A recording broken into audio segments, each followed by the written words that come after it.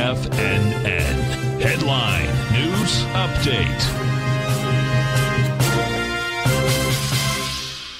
Welcome, folks. We the Dow Industrials finish up 619. Nasdaq was up 127. S&P's up 67. Had some selling coming into this close, folks. Bottom line, these look like big numbers, but these aren't big numbers compared to how we went downtown.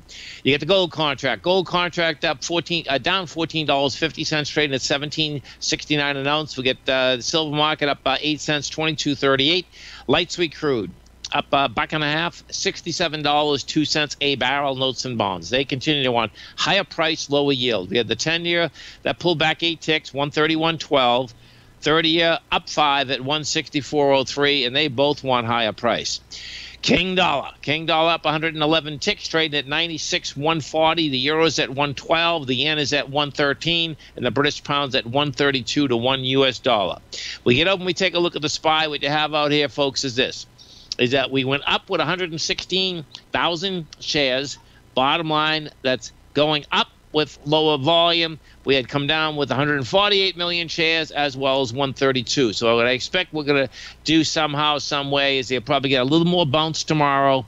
I suspect that's setting up the B point of an ABC structure on the way down. What the S&P has already done, it got in its lower range. The 454 is the lower range. So first it hits the lower range, you get a bounce. I suspect it's going to come right back at you. Why? Because when we take a look at this SPY, all these high volume lows are sticking out like a sore thumb. I mean, particularly 421 is sticking out like a sore thumb. That is from the low of the 19th of July. And, we'll see whether the lower October 4th one holds. That's 426. I suspect it won't hold. I suspect it will go into it with volume.